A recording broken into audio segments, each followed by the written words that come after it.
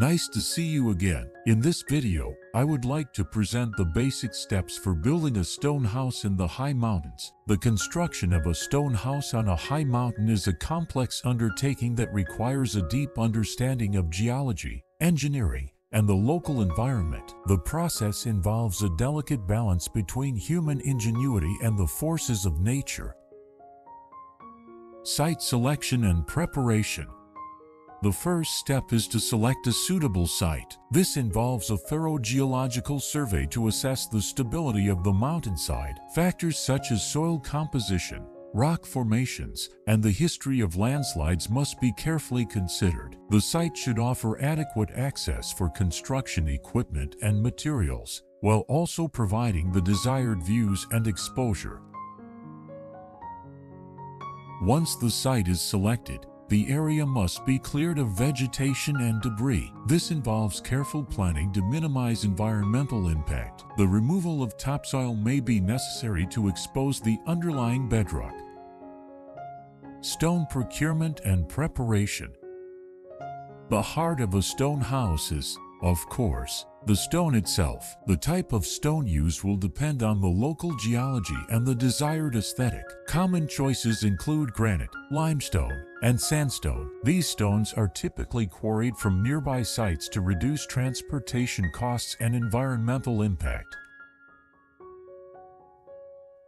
Once extracted, the stones undergo a preparation process. This may involve splitting, shaping, and cutting to achieve the desired dimensions. The stones are then cleaned to remove impurities and prepare them for laying.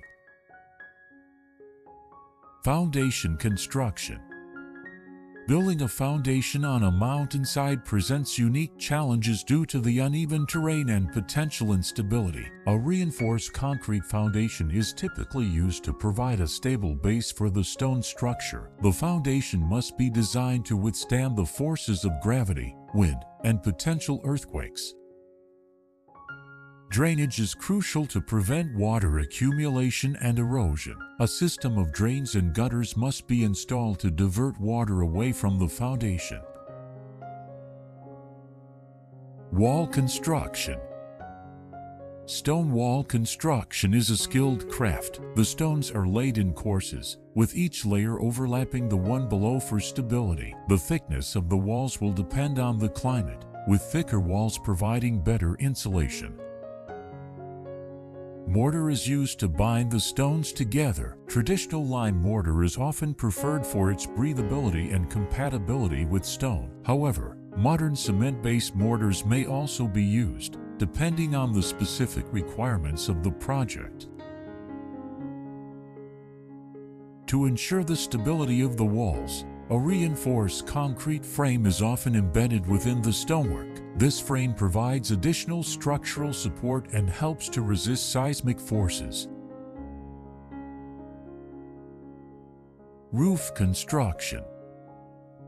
The roof of a mountain house must be designed to withstand heavy snow loads and strong winds. Traditional stone-built houses often feature a multi-pitched roof, with a steep slope to prevent snow accumulation.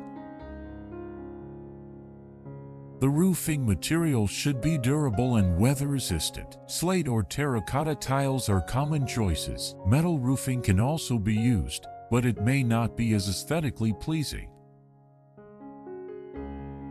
Interior and exterior finishes. Once the basic structure is complete, the interior and exterior finishes can be added. Stone flooring is a natural choice, but other materials such as wood or tile can also be used. Traditional plaster finishes can be applied to the interior walls, creating a smooth and warm surface. Wood paneling is another popular option. The exterior of the house can be left exposed to reveal the natural beauty of the stone, or it can be treated with a protective coating to enhance its appearance and durability. Utilities and amenities. Installing utilities in a remote mountain location can be challenging. Solar panels, wind turbines, or a combination of both can be used to generate electricity. Water supply may come from a well or a nearby spring. Heating and cooling systems must be carefully designed to minimize energy consumption. Insulation is crucial to reduce heat loss in winter and heat gain in summer. Landscaping and integration. The final stage involves landscaping the surrounding area. This includes creating terraces, retaining walls, and planting vegetation to stabilize the slope and enhance the aesthetic appeal of the house. The goal is to create a harmonious relationship between the building and its natural environment. The house should appear to grow out of the mountainside, rather than being imposed upon it. Building a stone house on a high mountain is a demanding but rewarding endeavor. It requires careful planning, skilled craftsmanship, and a deep respect for the natural environment. The result is a unique and enduring home that stands as a testament to human ingenuity and the power of nature. Thank you for watching video.